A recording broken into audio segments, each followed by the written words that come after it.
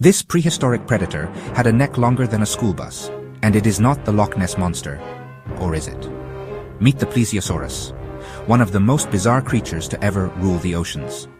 With a neck twice as long as its body, 4 massive flippers and razor-sharp teeth, this Jurassic hunter was built for speed and stealth.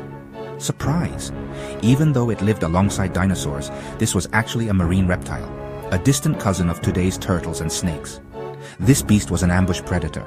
Its long neck acted like a deadly fishing rod, striking prey in seconds while its huge flippers propelled it through the water. So, could this explain the Loch Ness monster? Some scientists say it is possible. The Plesiosaurus went extinct 66 million years ago, but could a few have survived in deep lakes? Most experts say Nessie is just a myth, but the Plesiosaurus was very real.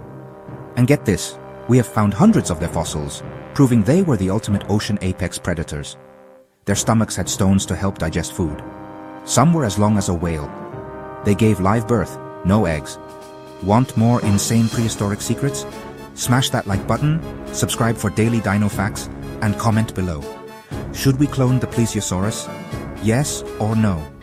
Stay curious, explorers. And who knows, maybe Nessie is out there.